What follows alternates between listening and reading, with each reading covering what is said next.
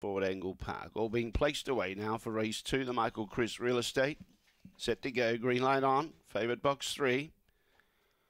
Away, she began fair. She's getting pressure on the outside. Talitha Kumi began much better, but the favourite had too much toe and went to the lead, Jolie Magic. But the danger is there. Talitha Kumi, Kansas Lane's trying to get up on the inside. Then in turn behind those, we've got Tiffin. Following those through well back was Hayride Mills, Long Gully Dell, and out the back Charlotte Street. Favourite goes wide. Talitha Kumi's making ground. Favourite held on, I think, Jolly Magic just in front of Talitha Kumi, but it's tight. Kansas Lane was there for 3rd placing. 4th placing looked to be Tiffin in front of Hayride, Long Gully Dell, I should say.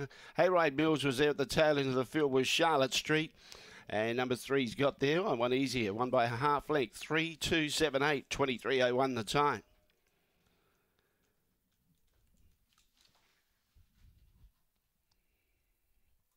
Run home was 14:20. 23:01 was the time. Yeah, favourites got there. One by a bit more than I thought. It's one by half length, the margin, after being wide. But that's the way she races. She likes to keep wide, but she began quite well. Reasonable, I suppose it's fair to say. Talitha Kumi was hunting up on the inside as they went to the first turn. But she had too much dash, and she burned off Talitha Kumi going into the back straight. And then Kansas Lane was making ground strongly on the inside to challenge, but then couldn't match the 2 favourites out in front. They got well clear of the others. Hayride Mills was trying to get up on the inside of Tiffin. They bumped, but